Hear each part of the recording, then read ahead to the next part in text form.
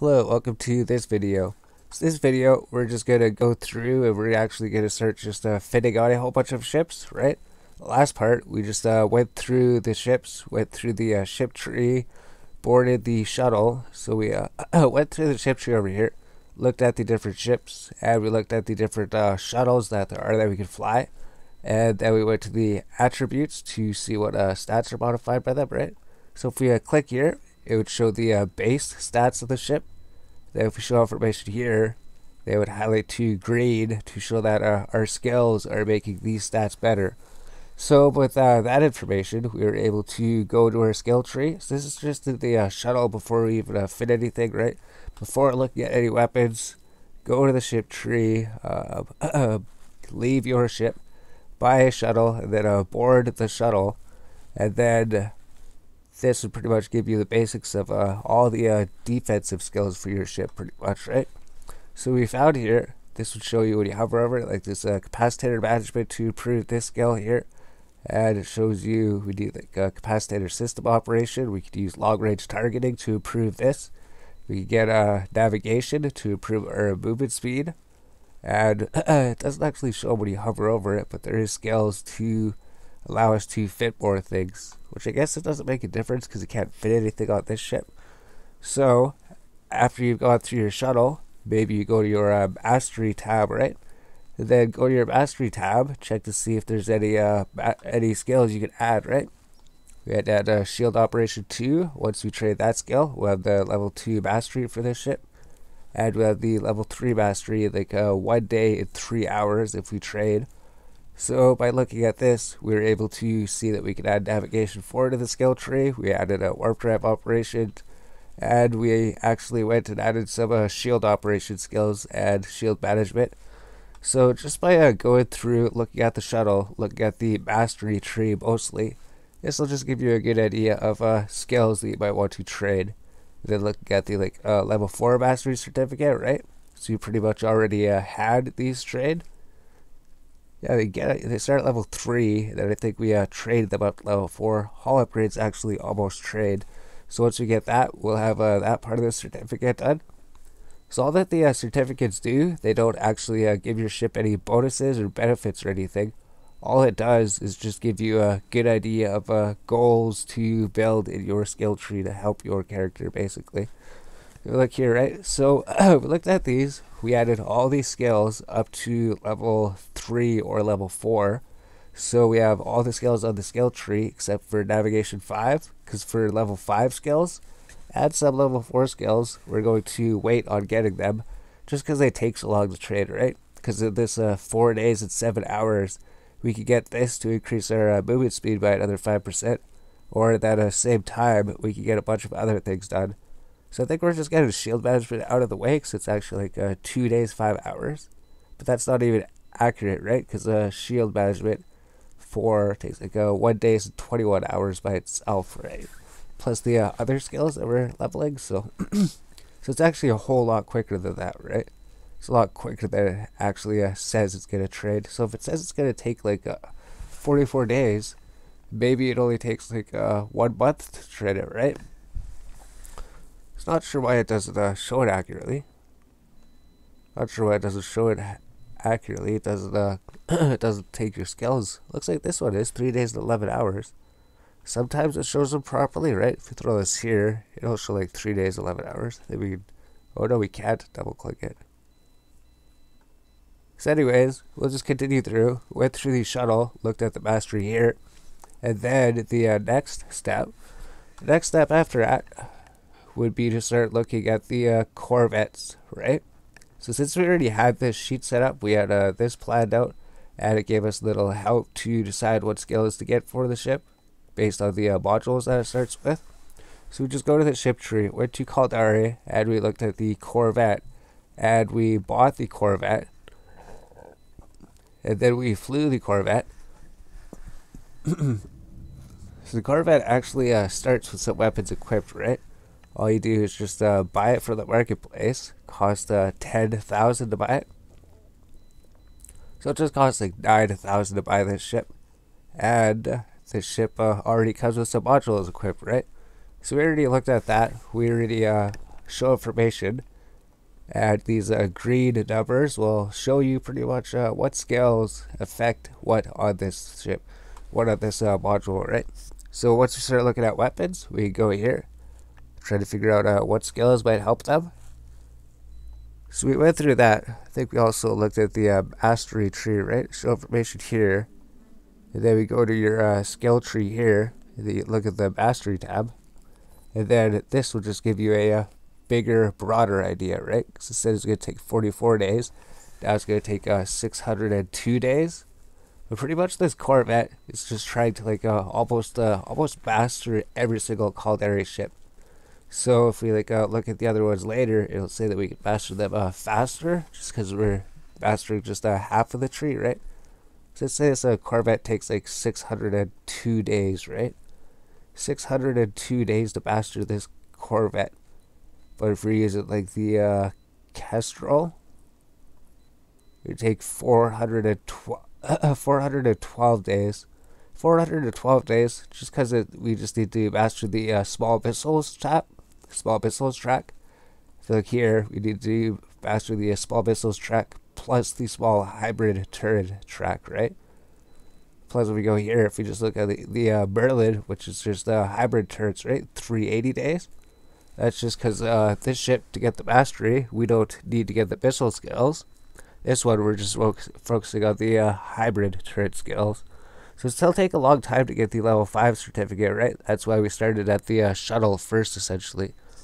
But by getting the certificate on the Corvette, it would pretty much just be working towards the level 3 certificate for like every single ship, right? Small hybrid turret, we'll have to get those level 4, maybe once we remap or something, right? So if it comes to a point where it makes sense to trade some other skills, we'll be doing that, right? So we'll go through here. We got the Corvette. So I think we'll view market details and we'll buy another one. So now we have two of them. The reason to do this, the reason to buy two of these Corvettes is because we have this Corvette here, right? This Corvette, he has like a civilian Gatling gun, or he has a civilian mining laser and the civilian afterburner. And if we were to board this Corvette, he would have the same thing. So the first thing that we want to do to upgrade this Corvette would be to buy drones for it. So consider we're a Caldari. We're going to be in Caldari space. We're going to be wanting to use kinetic damage, right? Caldari drones have kinetic damage, and we want kinetic and thermal resistance, which the drones have. Basically, whatever space area we're in, those are the type of drones we want. So if we just go regional market, right? Go to the regional market. We're just searching for drones, combat drones, light scout drones, and here's the different drones, right? So this would be like the Amar drone, right? So here's the Amar drone. So we show information, right? This Amar attributes, it would be best for Amar space, right? Armor would have the highest EM resistance, EM thermal, which it needs, and it deals EM damage. So this would be a drone you would use in Amar space. And the Hobgoblin, right? This has thermal plus kinetic resistance, plus it deals thermal damage. So this would be best for Galante space. And here's the Minotaur one, right? The Minotaur would have high explosive resistance and kinetic resistance, and it would deal explosive damage. So this drone would work best in Minotaur space. And then since we're doing the Caldari one right now, right? So this one would have mostly kinetic resistance with some thermal resistance. So it would work best in the Caldari space. And it deals kinetic damage, right? So that's the kind of damage that we want to deal in this type of space. So depending what faction you are, depending what type of ship you're building, depending for which faction, you're going to want to specialize that ship to be the best it can be when it's trying to specialize it, right? So if we go here, we could just buy these, I guess. View details. Then, oh no, we just buy like 10 of them or something? So if we need more of them, we could buy more of them. So we just get some like Hornets here, right? So we actually have some over here. So I wonder how we should do that then, right? So if we're trying to keep it like separate or throw it together.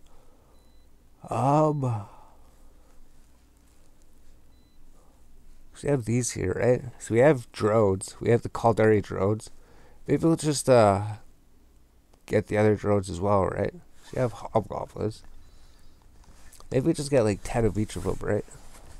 We're just doing a Caldari at the moment. Let's just stick with this, right?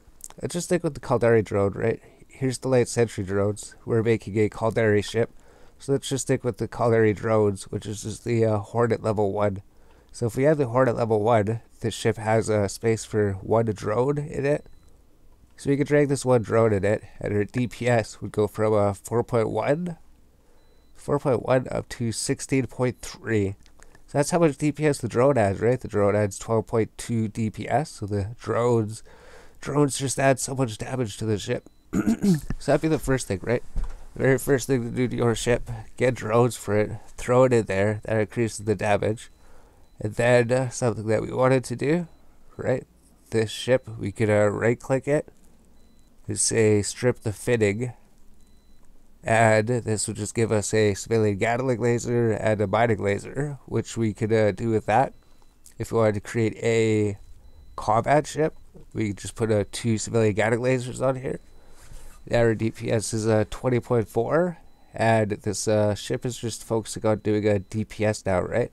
So we just have two weapons, just the afterburner, and we have the drones. So this would be like the combat ship, right? So this would be a good combat ship. And if we wanted to make a mining ship, right? So let's just rename this, right? How do we rename it? Alright. So let's just say what? Combat Ibis. Combat Ibis 1. That makes sense. So here's the Combat Ibis 1, right? Then let's just board this ship here. And let's just give it the mining lasers, right? We can throw the civilian afterburner here. And we can throw the civilian mining lasers on here. And we could throw a drone in here, right? So that'll just give it a way to actually attack enemy ships, right? 12.2 DPS. So we don't even need a weapon. We don't even need a weapon on this ship. So this ship can just go mine if we want, right? We have 2 mining lasers, civilian mining lasers. We have the drones, and we could try fitting them out with different things, right?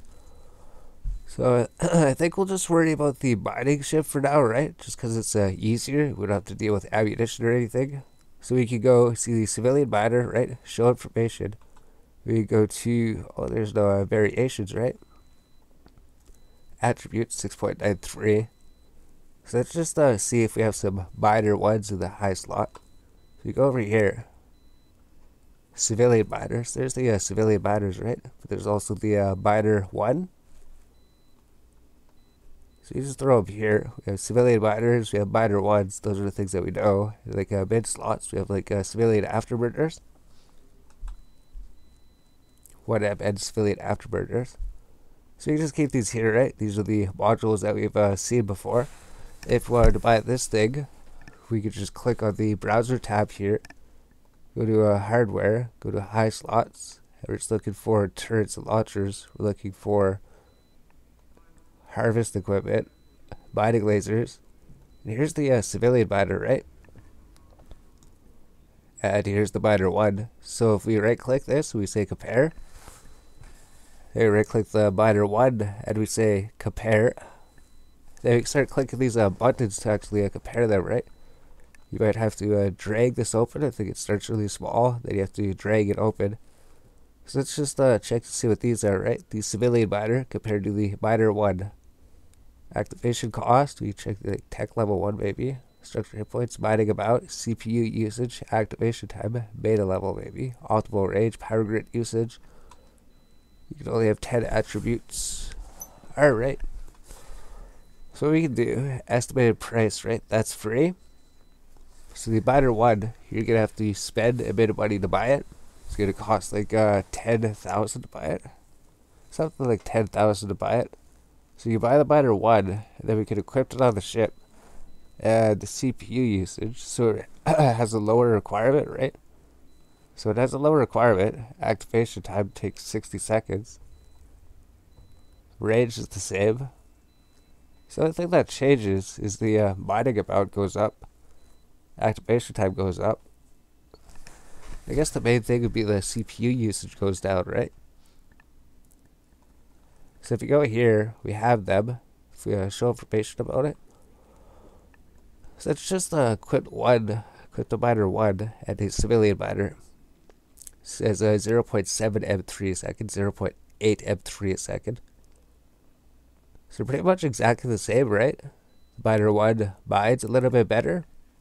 But I guess the main thing is it allows you to have a little bit more space to equip other things, right? So if you have the civilian miners, we got CPU 30, power 22,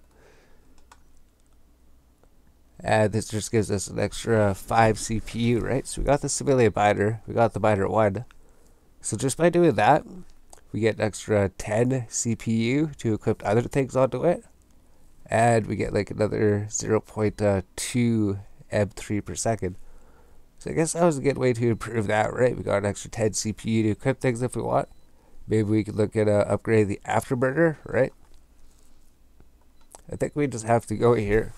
Go look for the middle slot, search for propulsion, search for 1MN afterburners, right? I think we have some. So you just say like 1MN afterburner. Let's just stack everything. Stack everything. 1MN afterburners. So we already have that. So this thing might be an upgrade to the civilian one, right? So it's right click and compare. So let's just reset everything. Reset. I wonder if we could go like this and then compare these two things. Oh, we can. Okay. So let's try to upgrade the civilian afterburner to the afterburner, right? So we'll just click the same things, right? I think we select up to 10 different options. Select up to 10 different options here. So I guess the beta level doesn't change, the tech level doesn't change. Activation time's still like 10 seconds, right? We'll just leave that up though. Thrust, so that's always the same, right? So I guess we should just, we'll just leave up what the difference is, right? So the difference is 20 gigajoule. So all this, so I guess the price is the difference, right? 1M afterburner, so these would cost like 20,000. So bring up the cost of your ship a little bit. Activation cost is 5, so it costs 4 times as much. Costs 4 times as much to activate, but it's almost twice as good for that. And it requires a lot more to fit it, right? See, like 10 power grid to fit it, 15 CPU to fit it. But if we do that, we can almost increase the movement speed by like 100%. Activation cost. So we just have to watch about our capacitor over here, right?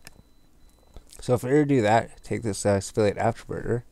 So it says we move at like 541 meters a sec. 541 meters a sec. Now we move at 726 meters a sec. 726. So that's like another like 200 movement speed, right? 736. It was like 526? 541. So just by upgrading that, we gotta do afterburner, right? So that'd be the next thing. Get rid of your civilian modules and get actual modules. So I guess the only thing we have on here is just miner ones and the drone. Oh yeah, the drone, miner ones, upgrade those for the civilian ones. 1MN afterburner one. Add the MS, and then we have to find other things for the ship, right? So it says we're a shield ship. So we're gonna need to get some shields, right? So we get like a shield extender, or we get a shield booster, or we get a shield hardener. So if we were to go with let's go with the shield booster or something, right? We'll just check that. So we get the small one maybe. So it looks like there's a civilian shield booster, right? So let's just check that out. 3,000. We can't even get it. We can't even buy a civilian shield booster. I guess let's just start with the small shield booster, right? That's the basic one. So this one would cost 60,000. Go to the mid slots. Small shield booster. I wonder if we should get the small shield extender too, right? So also the small shield extender, which I guess we don't have any. Alright, so we're gonna have to buy that. We're gonna have to buy the shield extenders, small shield extender small. We clicked the wrong thing. Small shield extender 1. So we can just buy like 10 of them or something. So I think we'll just try to like stock and keep like maybe like 10 of each one. So we got shield boosters. You market details. So it's just about like 7 of them, right? We're gonna try to keep like 10 of each thing in our stock. I think like drones, I think we already like had 2 of them, right?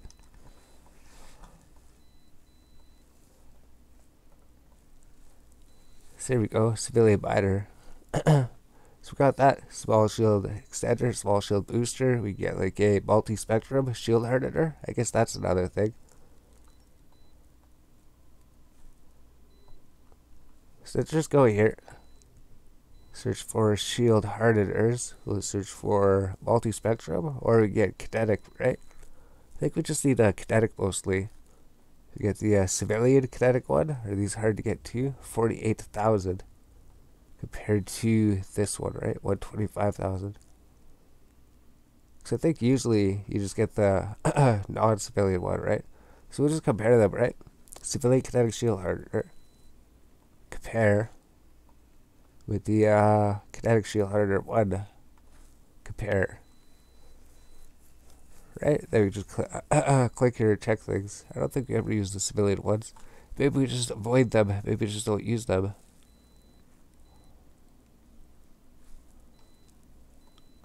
Kinetic damage resistance 28% versus 40%.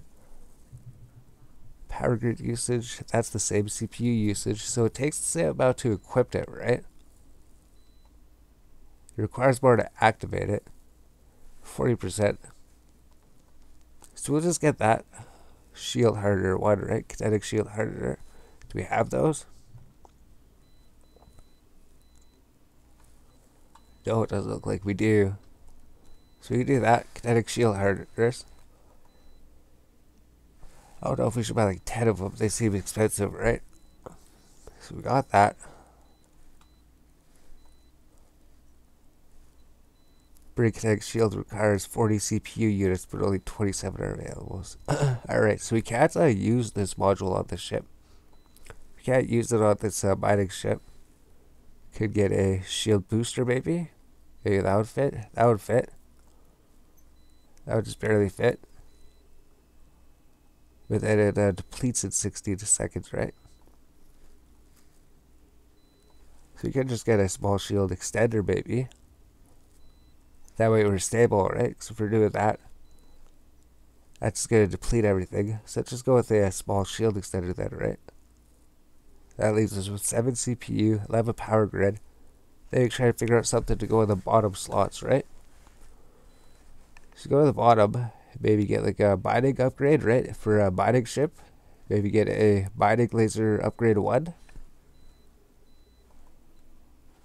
So we still can't use this yet. We still have to actually learn the skill, right? Wonder if we should just throw it to the top then, right? Mining laser 1. If we learned that skill. So I guess if we need something, we throw it up.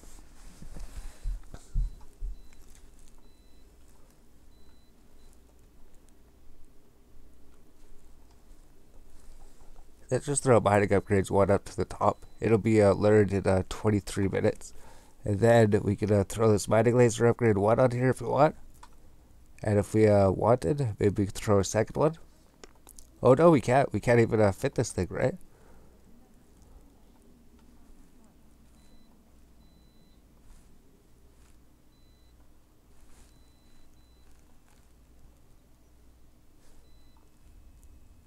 So with this thing on, we can't even fit them, right? So let's simulate the ship. So just by equipping it, increases our CPU usage, right? Yeah, CPU 7. So we can't actually use a mining laser upgrade. Alright, so we can't actually use a mining laser upgrade on this ship. It doesn't fit with the mining lasers, right? So we'd have to figure out something else to put on the ship then. So we can't actually use mining lasers on this ship. We search for something that does a shield or turrets and launchers, maybe. Engineering equipment. Maybe engineering equipment. Power diagnostic system. Is that the one that increases shields?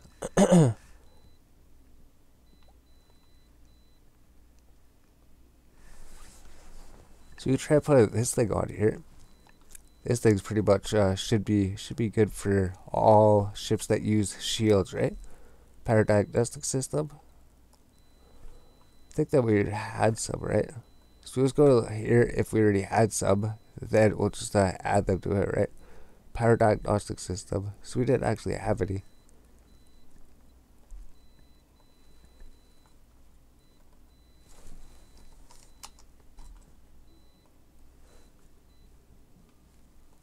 So let's throw this on here. This mining laser, we can't actually use it on the ship. Oh, we still can't use that? What? Does this take power away? Why is the CPU lower? I guess this thing has high CPU requirements, right? CPU use is 18. So we can't use this ship, this module on here. So I wonder if we should like do a different type of video, right? Because we're thinking like as we're going through here, right? Maybe it's hard to follow, or maybe it's easy to follow, or maybe we're just having trouble fitting ships. So we try to put this on here that doesn't fit. When we could just make a video where like these are the modules that fit, or a presentation or something. So you have to figure that out, right? Do we just do like a page with different fits or something? Yeah, figure out. Or we'll pause the video. We'll come back, right? We'll pause. We'll think about it. Then maybe we'll try checking some things. Then maybe we'll come back.